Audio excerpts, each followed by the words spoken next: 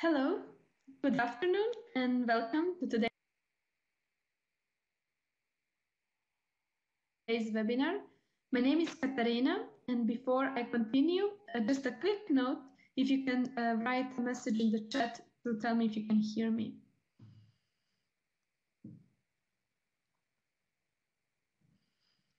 I see a few people typing, and it seems my sound works, which is always a good news. Thank you very much. So as I said, my name is Katarina. It's my pleasure to welcome you to today's webinar on behalf of Childhub. And so for today's, we will have a very interesting speaker and a topic that affects everybody, I believe. So I'm myself very interested in everything that we will learn today. Before I tell you a bit more about the Childhub and give floor to our partner and then the speaker for today, I just want to share a few technical details with you, especially because we have a few new members today who have not attended a Childhub webinars before. So just a quick note that on the top black bar, you see a speaker icon. This one is green, and you should make sure it remains green during the webinar, because in this way you can hear the speaker. If you have problems to hear the speaker, please double check if the speaker's icon is green. And if you have any technical difficulties, you can always write us in the chat and we will do our best to assist you. Unfortunately, for presenters, it is not for participants, it is not possible to use microphone. So we kindly ask you to use chat, and please feel free to share your comments and your experience, because I believe everybody can contribute to this topic, having the burnout in the child welfare profession today as a main topic. The final remark, our webinars are recorded, and after the session ends, we will post the recording on the webinar page. In this way, you can share it with colleagues who couldn't join us live, and you can go back to the presentation and the recording later if you want to double check some information. Having that said, I just would like to say a few words about the Child Protection Hub. We are a regional network present in 8 Southeast European countries and expanding, so you will soon hear some news, hopefully, in this regard. But our main aim is to produce and disseminate knowledge in child protection for child protection professionals. We provide a lot of capacity building opportunities, and also we hope to serve as a platform for peer-to-peer exchange, because one of the things we realized is that sometimes these opportunities are missing for professionals who are rather busy and cannot travel to events to attend conferences and network with their colleagues in person. We hope this webinar serves as such purpose, and we're really happy to have you all with us today. In addition, a very important part of Childhub activities is cooperation with other institutions and organizations in the region. And we are very proud of the cooperation with many partners we have, but this is a special webinar because today we have a new partner with us, ISPCAN, and I will give floor to Heather Hein in a moment. She will tell you about ISPCAN more in details, but I just wanted to say from our side that we are very happy to have you here, and we are really looking forward to future cooperation as well, because we already have a lot of things planned, and you will hear more about this. It's wonderful to have you here. And Heather, would you like to say a few words about ISPCAN and what you do for the Childhub members who are not so familiar with your activities? Yes, thank you, Katarina. Hello, my name is Heather Hein, and I work for the International Society for the Prevention of Child Abuse and Neglect. I'd like to tell you a little bit about ISPCAN. ISPCAN is a multidisciplinary nonprofit organization based in the United States that's focused on helping professionals who work with children to prevent and treat child abuse and neglect in all of its forms. Since our founding more than 40 years ago, ISPCAN has connected thousands of professionals from the fields of psychiatry, psychology, medicine, nursing, social work, education, law, public health, and government. We offer our members conferences and congresses, trainings, webinars, forums, and working groups. a monthly journal, and other key publications and resources. We believe that through education, collaboration, and a multidisciplinary approach, we can end the preventable tragedy of abuse and neglect for children everywhere. If you're interested in learning more about ISPCAN, please visit our website at ispcan.org. And thank you very much to Childhub and our speaker today for making this webinar possible. I hope you all could hear Heather, and thank you, Heather, for everything. Indeed, all the activities that ISPCAN does are very interesting. So if you would like to check both websites, Childhub and ISPCAN, you can do it here. On the web link section, you have a few links we thought would be useful for you to check out. If you click on them, it will open a new tab in your internet browser, so you will have it there directly to check. Thank you all very much. I think it's time to invite Emina Borjanic-Bolic, our speaker for today. Emina, welcome, and thank you very much for doing this webinar with us. Thank you very much, Katerina. I hope that you hear me good enough. I give floor to you. Okay, hello everyone. My name is Emina Borjanic-Bolic. I'm a social worker. At the time, I'm lecturing at the College of Social Work in Belgrade, and I have had experience in working with abused and neglected children. Let's go then. I hope that you're ready, and thank you for choosing this webinar. I'm excited, it's my first webinar. First we have a poll question. Please vote.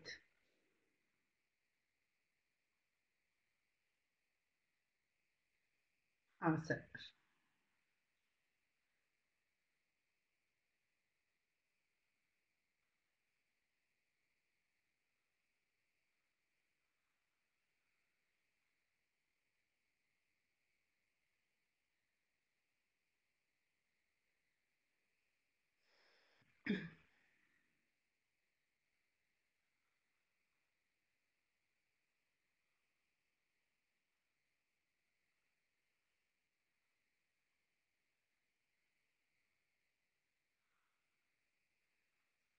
Okay, thank you very much. Let's go. As you know, I will talk about burnout today. Burnout may be defined as a state of physical, emotional, and mental exhaustion that results from long-term involvement in work situations that are emotionally demanding.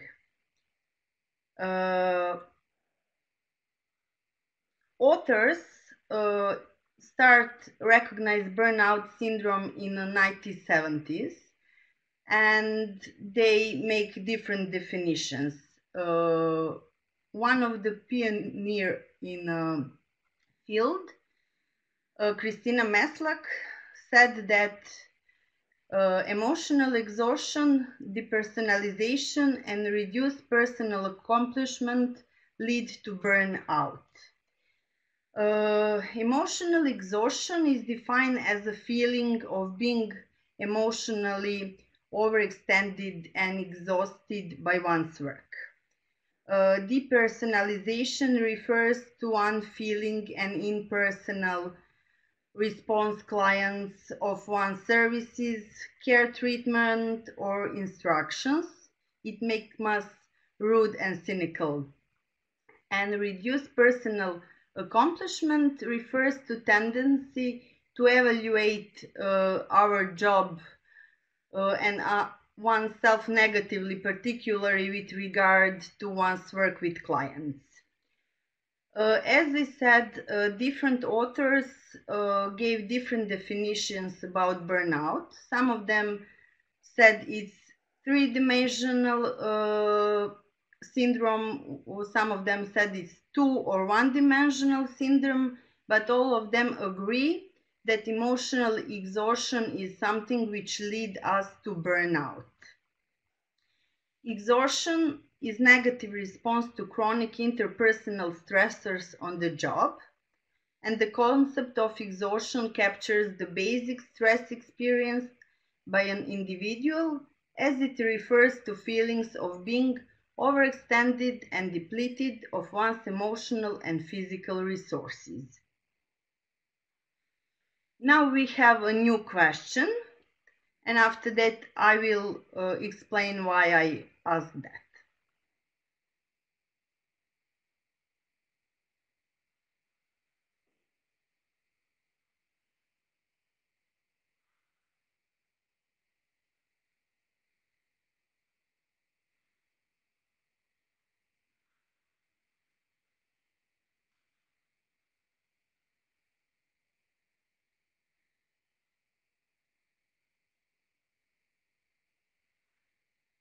Okay, thank you for your answers. It's very helpful.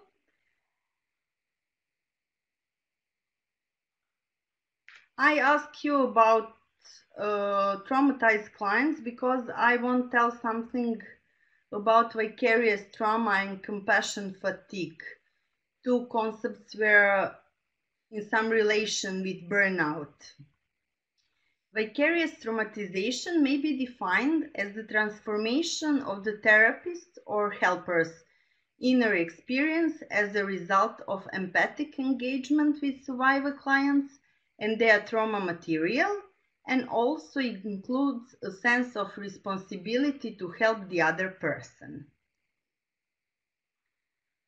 Compassion fatigue is a state experienced by those helping people or animals in distress.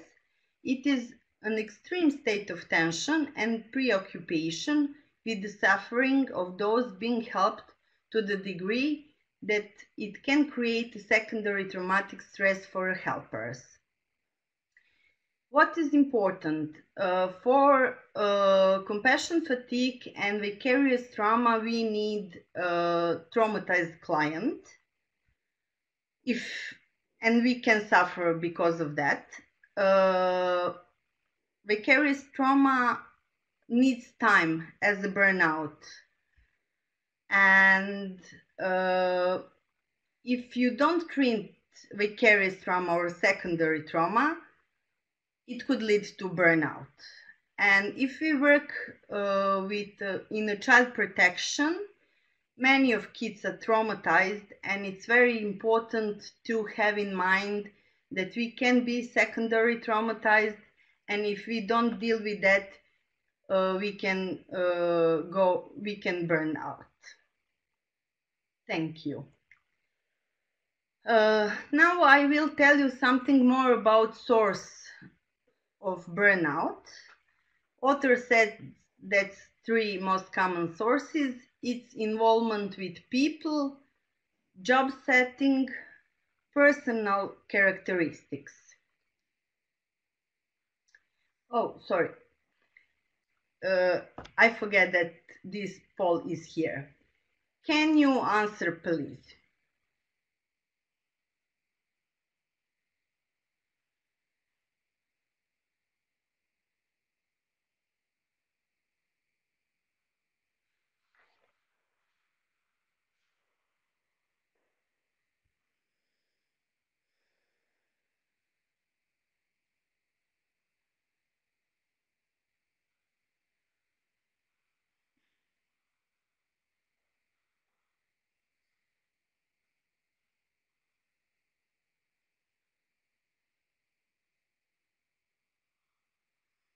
Okay, thank you for your answers.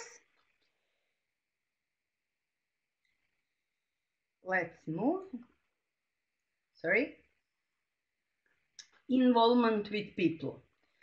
Seeing people in a negative terms, focus on problem, lack of feedback, positive feedback, and level of emotional stress.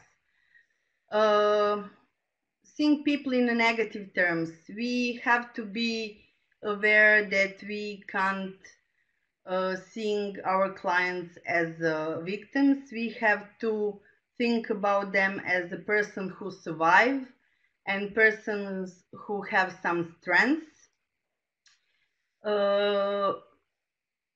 we have to take care about our vocabulary. We can't say that people are a problem. We are working with people who have problems. Sometimes our clients are difficult for cooperation and they did not give us positive feedback. They could say us some nasty words or be threatening, and sometimes it's hard to deal with that situation, which can make us more emotionally stressed. Another source of burnout is job setting. It's official and office and environmental climate, basically, but usually we have to do much work in a very short time period with just few resources. Sometimes we feel that we don't have control and that we can't do nothing. And we forget that we are not doing job for a client, that we are doing job with a client, and that they have some responsibility for change also. Relationship with co-workers and supervisors are very important, because if we have to use our supervision to be much calm and understand what is going on with us, and co-workers have to be supportive and we have to trust them.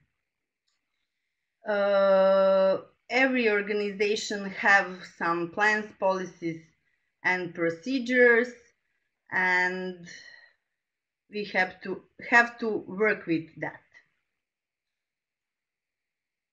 And personal characteristics. Some authors said that ethnic background and age and experience are very important. Our previous life, our experiences we have, marital and family status, if you are in a divorce process or somebody, some member of your family is ill, or if you are in a grieving period, it could make you more, you could be easier stressed by a job. And of course, our personal profile have some influence also. Self-concept, how we see each other, what is our needs and motivations, and our emotional control.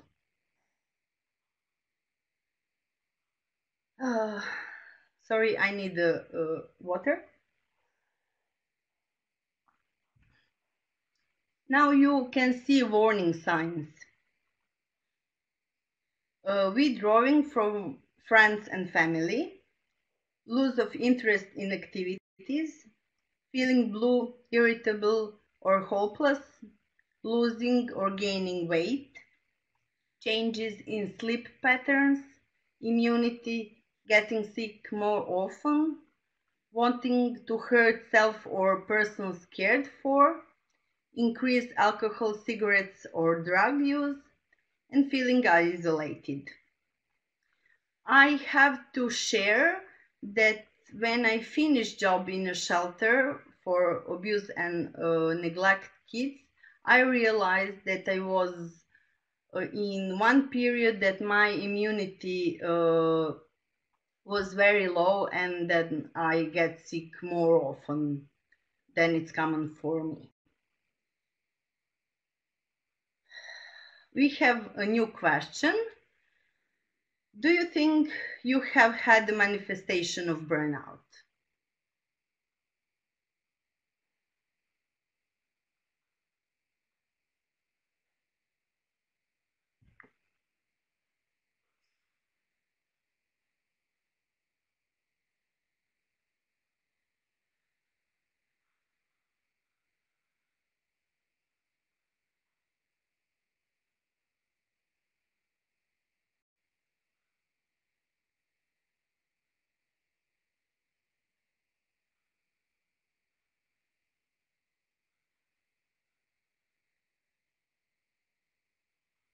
Okay, thank you for your answering.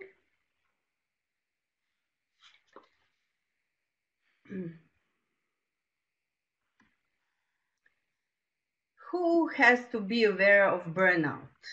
Everybody have to be aware of burnout. Policymakers, managers, supervisors, and direct practice workers. Policymakers have to know something about burnout because they could influence on policy making and procedures. Managers have to be aware that knowledge of burnout could help them to be aware of that problem and to work for their team, to support teamwork and increase that teamwork. Also, he had or she have to think about his or her leadership skills. Supervisors are very important, and they have to fight for adequate supervision. You know, they have to give supervision that direct practice workers need, but also they have to take care about themselves and ask for supervision for them if it is needed. And if direct practice workers are aware of burnout, they could do thing and prevent burnout on an individual level.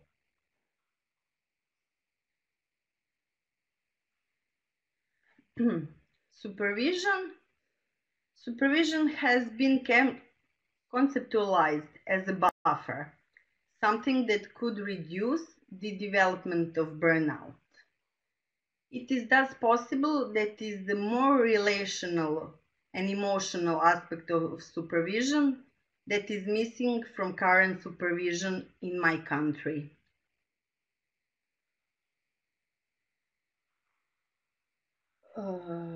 Okay, I think I go fast. And how to fight burnout? We can create emergency escape route, design support environments, eliminate drains, uncover our job values, or define success for yourself. I will I will share with you a way how I was fight with burnout. I didn't, in one period at my work, I didn't have a business phone, and we didn't have a schedule for be online 24 hours. But it became common that somebody call you and ask a question or switch something, and I realized that phone calls makes me very anxious, and I make the decision that I will not answer the phone. And I was very happy when I realized that I don't have to answer the phone on my private phone, nobody, for just if I want. Maybe you can give me an example of what could be a good strategy to fight burnout.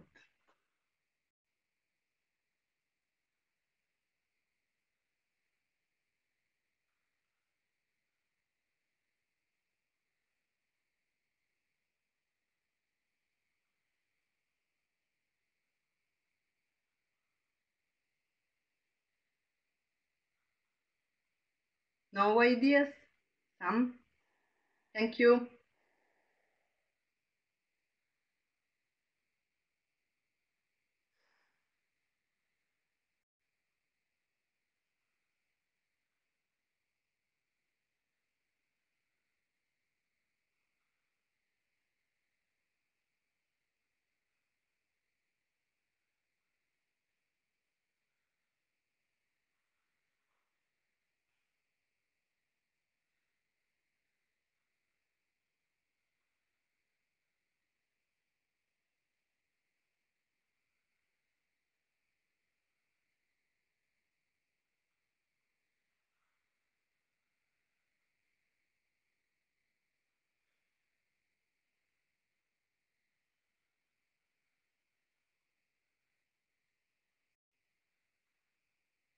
Okay, thank you very much.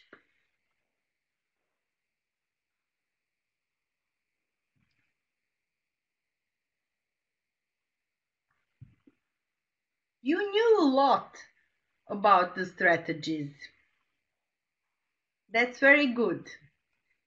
As you said, we have to use collegial support. We have to have colleagues we trust, and we have to look after each other and recognize the signs, and feel free to say somebody, okay, something is going on. Maybe that person will be shocked or make a step back, but maybe with that comment you will stop his or hers way to burnout. Also, you have to realize that job is not your life. Job is just part of your life, and you have to enjoy in your life. You have to enjoy in activities and doing it more often. Spend time with friends and family, and go to vacation, as somebody says. Of course, if you are deep in a burnout, you probably need psychotherapy and change a job. But take care of yourself. You show me that you know how to do that. Thank you very much.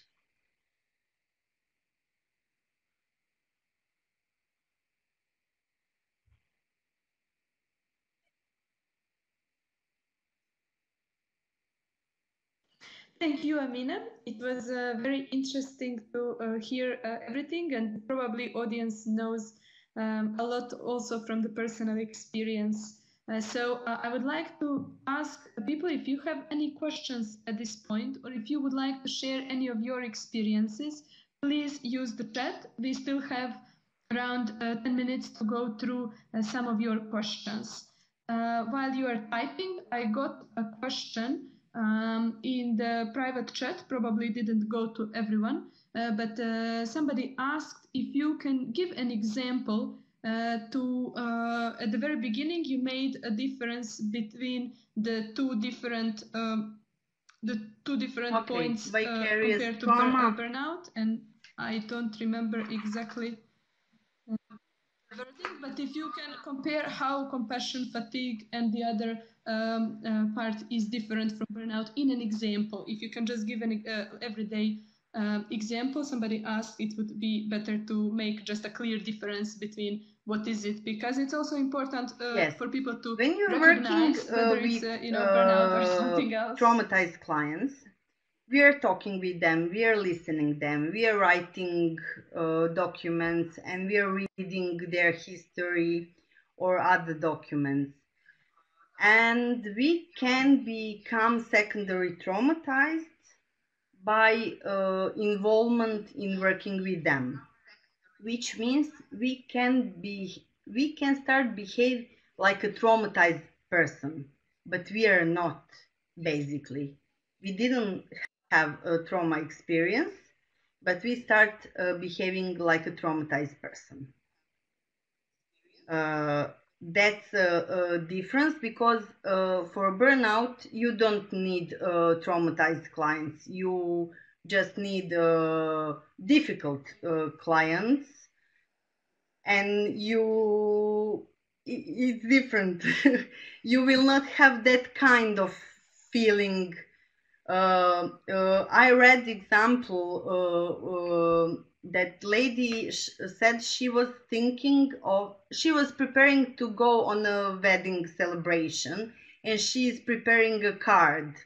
In that period, she was working in a shelter for abused women, and she said, in one moment when I prepared card, I was thinking, should I put inside my business card because the saying until death, can you help me? Until death are separated, have a different meanings for me. And she said, oh my God, what I'm doing. You know, that's the thing that you become traumatized if you think that every marriage can be ending by somebody's violent death. Is it clear enough? Very interesting. Yes, the terms I was looking for were vicarious traumatization and compassion fatigue, but this is practically the two points. Okay, here we have a question in the chat, and it says, Emina, you mentioned the educational level as factor that influences our perception of the work and emotional burden. How would that happen, as the educational level is not related to self-reflection and mental hygiene? Maybe the lack of knowledge can make us more emotionally involved, make high expectation, but we find that we can't be successful in that way. But usually I can say that sometimes there is offering so many education, but just few of them are very useful for us. And it's not important to have many educations. You have to choose the best one or useful one. I'm not sure that I give a correct answer.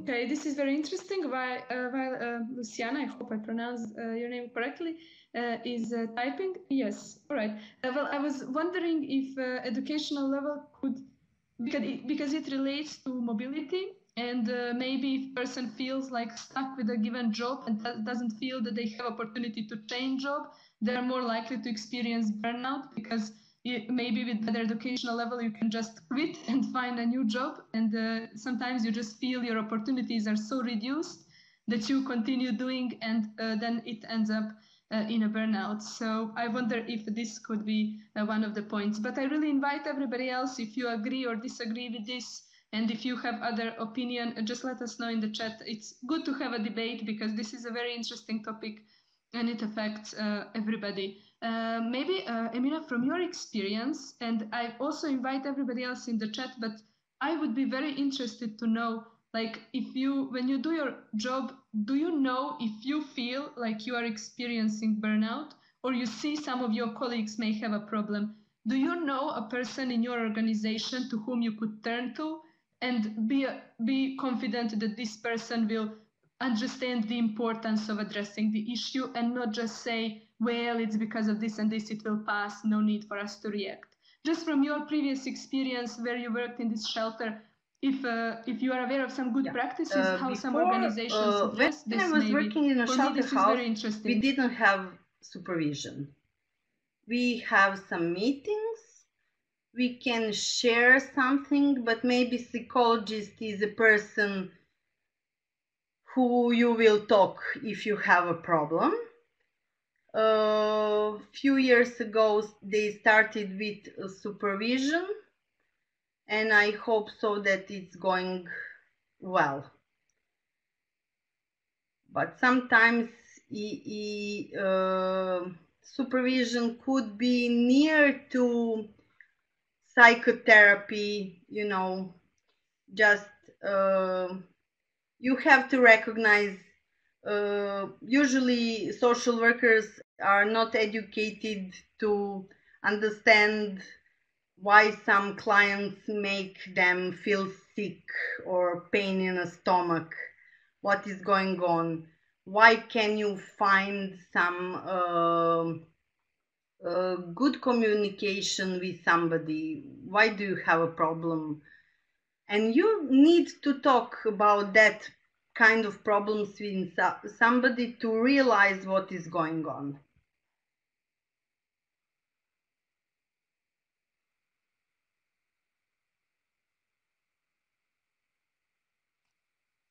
This is very interesting. Well, I'm because we have people from different countries. I'm really interested in what is the experience of others, and if they feel like if they know any good practice from the past in your organizations that you experienced and you thought it's really good, and other organizations could learn or start adapting it. It's very good. So if you feel like, please let us know in the chat, because one of the points here is actually to become aware of what are the small things we can do and improve the situation. I see here that Maria asked another question, and it is, do you think organizations should provide some form of coaching so overloaded professionals can share their difficulties? Sometimes it's hard to admit I can't do it all, and I personally believe this is a very important point. And to help health professionals to see life. Very good question. It's very brave, and it shows that you have a strength and that you are clever if you can realize that you can do something alone and that you need help.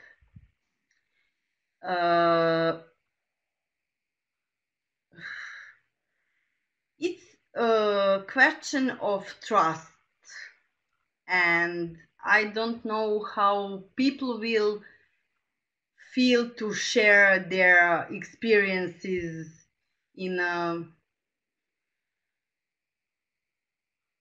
organizational level. Maybe it will work good. I really don't know. The issue of trust is very important and could lead to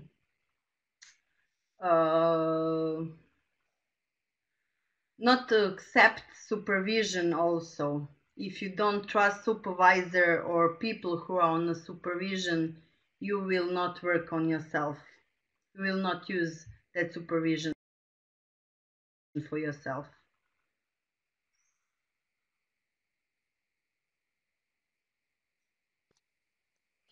Well, thank you very much for I believe this point, I can't do it all alone. It's very important, and it takes a long time until we reach this point and be able to accept this. But in fact, it's very important, and maybe just tailoring the organizational culture to accept this kind of attitude could be helpful. But we have a comment from Maggie, and she says that in the organizational level, it is up to HR department to manage and measure burnout amongst employees by using qualitative and quantitative methods. And in the ideal context, the preventive process comes after studies, analysis, and expertise.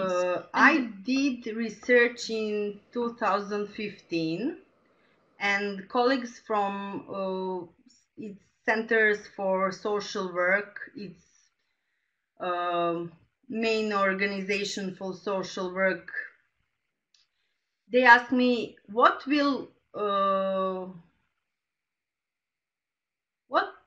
happened good for us if we answer to your questions? They didn't ask for money, they just need some help, and results shows that they are overloaded, very, very overloaded, and they are in a burnout and nothing is going on, unfortunately. Thank you very much. I think this really leads well to the point by Marissa that along with the concept of vicarious trauma and compassion fatigue, we can also work to understand and share the concept of vicarious resilience.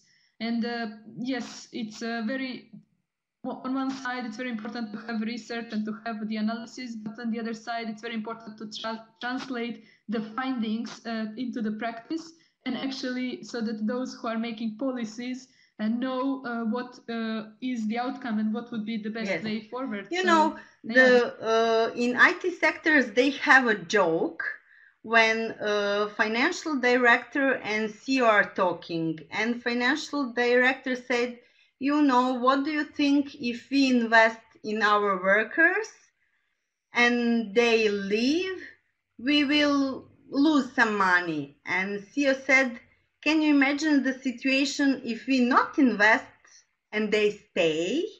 What will going on? But somehow in a social policy, they don't recognize that.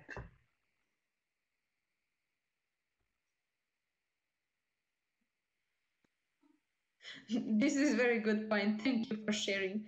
I don't see any more people typing, so I believe this is it. Thank you very much. I hope it was useful. We will put the recording on our webinar page. For me, it was very interesting to learn about those concepts and to hear from everybody else. And thank you for sharing your thoughts. I just want to thank you, everybody, for being here. And I see that they knew a lot about burnout and other professional risks. Thank you very much.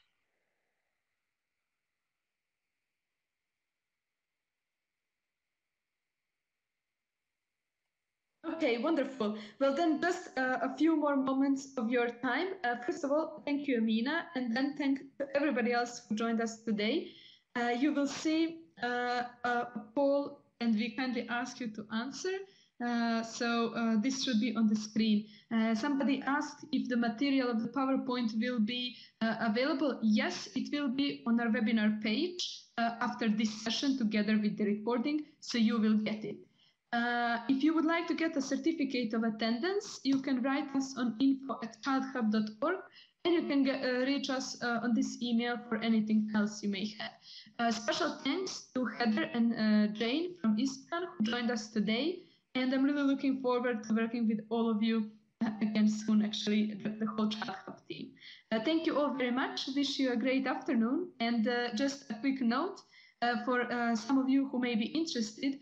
We have another webinar tomorrow. It is a presentation of Kiva anti-bullying initiative. This started as a modest project in Finland and grown to be an internationally accepted and applied anti-bullying program. So we invite you, if you're interested, to join us. We start tomorrow at 2 p.m. And if you click on Childhub webinars, which is the link which is in web link section, you can register there to join us. Really looking forward to seeing some of you tomorrow, maybe. And please subscribe to the newsletter to stay in touch with us on the new topics that we will be covering in different formats.